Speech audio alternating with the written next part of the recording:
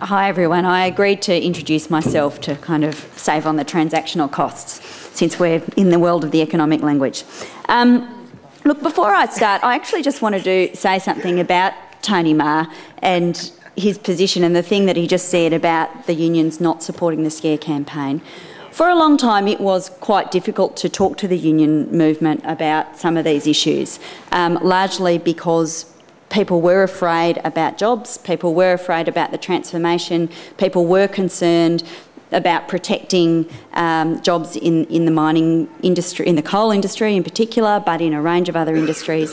And one of the very special contributions that Tony Maher personally has made to Australian politics is to open the door for a very real and engaged conversation with the union movement, between the union movement and environmentalists, inside the Labor Party and outside, and that is a very great contribution. I've been looking for a chance to say that for a while, so it's nice to be up here and do that. I knew I would be speaking last and that nearly every other speaker would say all the things that I had hoped to say. So I made a very kind of random set of notes and thought I'd just pick the things that were left over at the end. Tony talked a little bit about a sophisticated industry policy, and it's all very well to say, oh, government's got to intervene and government's got to do this or that, but the truth is that it is, once you have completed the foundation task of establishing the demand for low carbon products, which is what the CPRS or its equivalent in any country does, sets a regulatory cap on carbon that drives a demand for those products, what else should governments do and how should they pick the industries that they support and what does that look like? There's been a very interesting report in Victoria that goes to that question, and since Tony talked about sophisticated industry policy, I thought that might be something that I could usefully talk about with you all. The Victorian report identifies about 6 factors and says where these are present, where one or more of these things are present, you might start having a case for a bit of targeted government support for that industry. And so the Victorian report, and good on the Victorians for producing it, says first, there needs to be a demand, either one that's stimulated by carbon prices or stimulated by the impacts of climate change that we know are unavoidable. You need to know that this idea, this product, is going to be relevant to a large potential market, not just a small one. You need a lot of people who are going to need the product or be interested in it, either domestically or internationally. You need to know that when you produce it in Australia, it's going to be a superior product. You're not going to be the first person to have had the idea. So the question is, will the thing that Australia produces, the very special things that we start to gain an advantage in, will they be superior to other countries or other regions that are producing the same thing?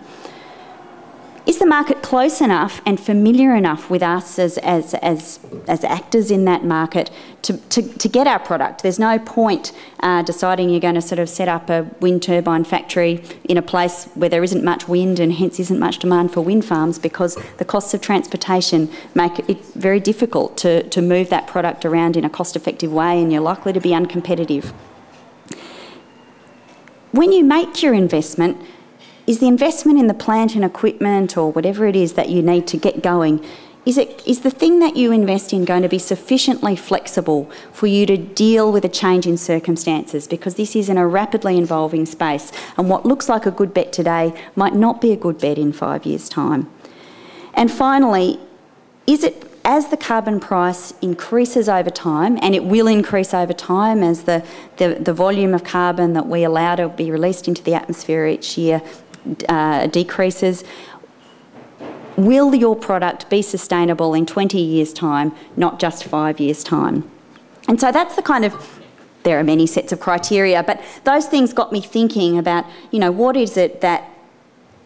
kinds of industries in Australia credibly meet some of those criteria, and where should state governments, local governments, perhaps the federal government be targeting their energy dollars, resources and time to build credible environmental products in Australia that can compete in the low carbon economy. Well, there's various views about that. Certainly the Victorian study, which again, you know, is a really impressive and complex bit of work, says, again, comes out with about 10 ideas. They say water management technologies. We've obviously got a water problem and we have started to develop the skills and the technologies to address it. Biotechnology, especially in relation to the agricultural sector, where for 50 years we've led world research and are likely to be able to continue to do so. Specialised engineering services, and of course those engineering skills and capacities come out of the mining industry, which has been so important to us so far in our economic story. Education services. It's currently one of our biggest exports. There is going to be an international demand for training and education around climate change and all of the economic activities associated with addressing it. Financial and legal services. A city like Sydney is the hub of Australia's financial activity. Sorry for the Victorians who will no doubt dispute that. But of course, when you establish something like a CPRS and you embed trading and the trading of carbon rights as a part of your regulatory instruments, there is going to be a demand for financial services and products that support those companies that are engaged in that process. Clean coal and geosequestration technologies, that is an area where Australians have been researching, and of course given the significance of our coal exports to our economy currently, as many people from Garneau to, well, Tony Maher and others have identified, unless we can fix clean coal and make it work in some financially viable way, there are very serious challenges ahead for us. Advanced materials, composites and lightweights. I don't know very much about that, but evidently the Victorians think that there's a real possibility there that that's an area where we could have a competitive advantage. And construction and design, energy efficiency, insulation, storm resistance, solar efficiency, all of those things that are necessary to make sustainable buildings and buildings that are capable of withstanding a changing climate that will almost certainly be harsher for humans than the one we currently enjoy. They're just some ideas to put into the mix. It's probably not the speech I would have given if I was going first, but I thought that those were maybe some conversation starters for the debate that follows. Thank you.